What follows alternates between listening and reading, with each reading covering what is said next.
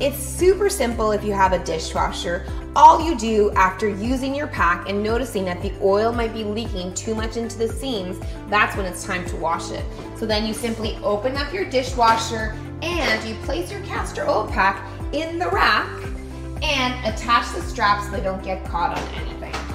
Then you run the cycle and wait till it's done. Take out your castor oil pack, you place it on a towel, and now what you're gonna be doing is you're gonna roll it on the tea towel that you don't mind if it gets stained, and you squeeze it in order to remove the remaining amount of castor oil and water. Take the castor oil pack out of the cloth and hang it to dry or lay flat to dry, and it's ready to use the very next day. I always have 2 castor oil packs because I love to practice them daily.